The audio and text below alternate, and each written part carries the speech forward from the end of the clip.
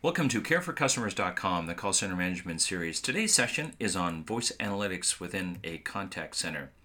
So let's do an overview of the voice analytics machine. Four major components to it.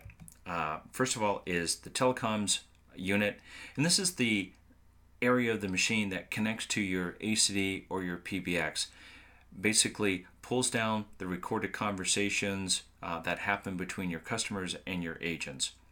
Once that's done, the voice processing unit, undoubtedly the most important unit in the entire analytics machine, decodes those calls and takes those electronic WAV files and converts them basically into words.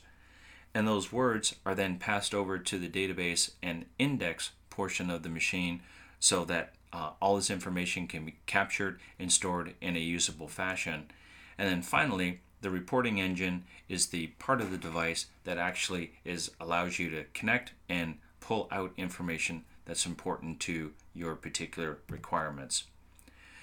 So let's take a look at a typical setup in a contact center. So we'll have our customer place a call into the contact center, and once that call is connected, the ACD says, "Oh, I have an available agent for you," connects the customer to the agent, and at that time signals to the voice analytics machine that a call's in progress, and then the telecoms unit says, "Let me connect that to that call and start capturing the information that is being passed between the agent and the customer." So we'll zoom in on that a little bit, and this is where the telecoms component sends the recorded information over to the voice processing unit, and basically we'll send it over as a WAV file within machine language. And the voice processing unit's task is to take a look at that file, analyze it, so go through the entire conversation and pick out the words and the phrases that the database component is looking for. So here I've put 14 different examples of what could be captured in a particular call. And these are just simply examples. You could capture 400 different things. You can capture, less than 10, whatever is specific to your particular environment. So database says I'm looking for these 14 things. Let's just go through a couple of them. Pretty easy to understand. Agent name. So I want to hear what agent is answering this call. Was there an offer for assistance? Was there a phrase in the call that was represented a security challenge to the customer? Did the customer at any time say, "I understand what you're talking about"? Was there an offer to sell the customer a particular service or product? Important, were there any swear words used in the conversation? Did the customer at any time say, I want to speak to a manager, or request to speak to a manager? That type of activity. So the voice analytics machine says, okay, voice processing, tell the database index what you found on this call. And so it goes through the calls, listens to it, and captures all of that information and hands it over to the database index. So you can see an example of some of the output that could be there.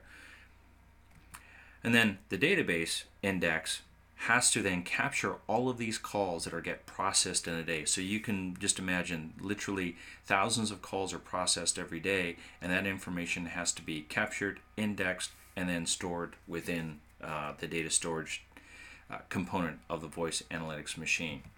And then this is where the reporting engine takes over.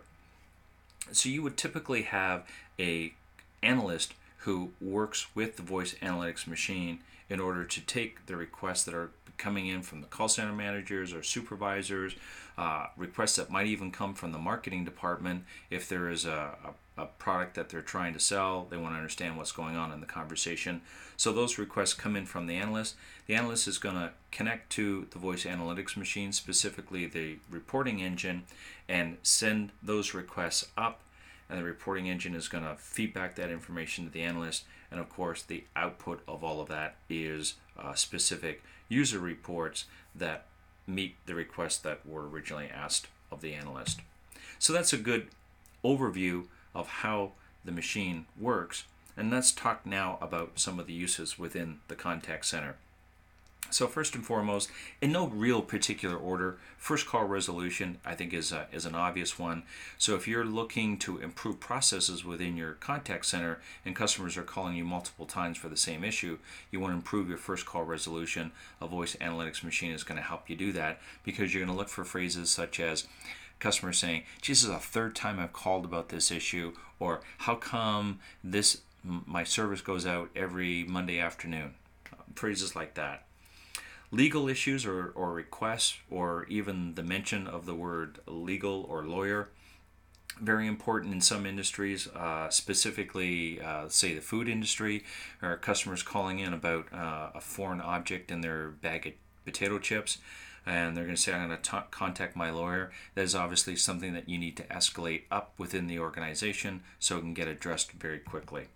Sales validation, as we talked about, if an agent goes through a series of product offerings, features, benefits, and the customer says, "Yep, I understand. I'd like to purchase that." Great way to validate your sales. Good device to test new processes. If you have a specific number of agents who are designed to implement a new process or test a new process out with customers, you can pick out their calls and the items that are going on in that conversation to help you improve that process. Check for customer satisfaction. If one of the questions an agent is, "Have I satisfied all of your requests today?" An agent and the customer is saying, "Yes, you have," or "I'm very satisfied," or "You've helped me out an awful lot," that kind of phraseology can be captured as well.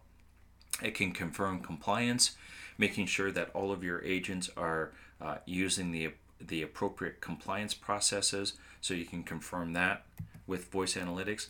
And really virtually any number of different uses within your contact center. So whatever you can capture from a phrase or a word perspective, this voice analytics device or machine can help you with that. So let's talk about some of the positives of voice analytics within a contact center. It provides complete visibility to everything that is said in the course of a day. So you probably have a quality assurance team who will listen to tens or 100 calls a day. Think about what they're doing and multiply that with every call within your contact center. Voice analytics can give you that kind of information, so very powerful. Can pinpoint problems in processes, procedures, or customer understanding. An example here is if some of your calls are outsourced to, let's say, an offshore call center, and you're worried about the language capability of those agents, so you can ask the voice analytics machine to say, "Give me every call where the customer has said, 'Excuse me,' or 'Pardon me, can you slow down a little bit? I don't quite understand you.'"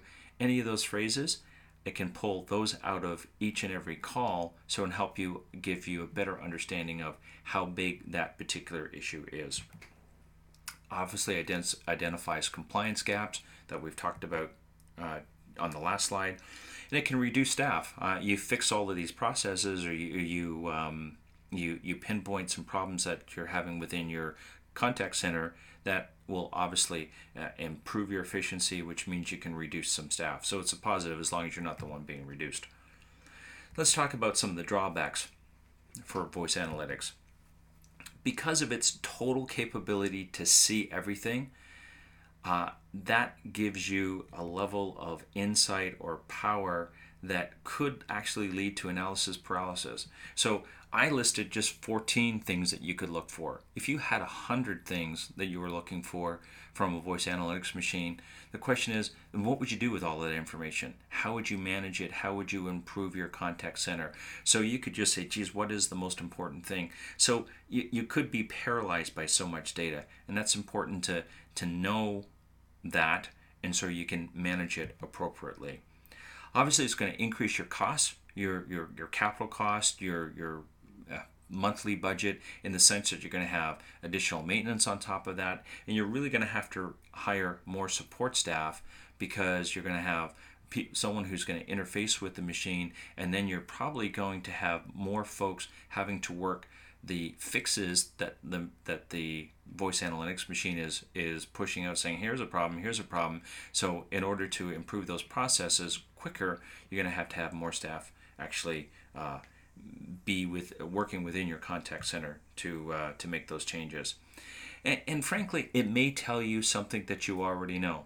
So if you've got a hunch or suspicion, or QA has told you about some of these things, the drawback is, geez, I kind of already know that. But by that time, you might have spent a few $100,000 on a voice analytics machine. So be careful of that. And then finally, it could damage the culture in the sense that if you start to go after your agents for every single one of these issues, they could get pretty tired and fed up with that kind of approach. So you've got to make sure you don't damage your culture with a voice analytics machine. And then let's talk about what it doesn't do, because I think this is important as well. So it doesn't make your agents smarter. It doesn't make them nicer, more empathetic to your customers. It doesn't make them technical superstars or wonderful collectors or sales experts. That is going to come from managing and coaching your agents. It doesn't, again, teach them the correct process to use. It only identifies what process they didn't use or the incorrect process.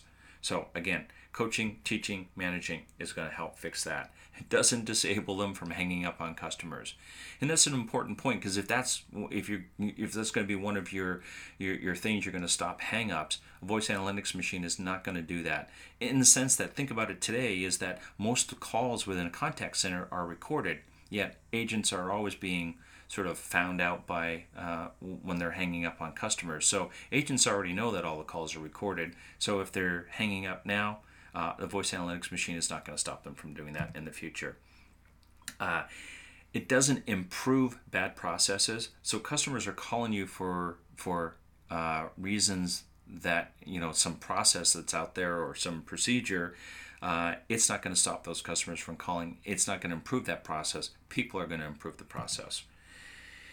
And then it's not going to improve the culture of your contact center. So again, we talked about it where it could damage your culture. This is not going to necessarily improve it. Again, you have to manage that improvement within the contact center.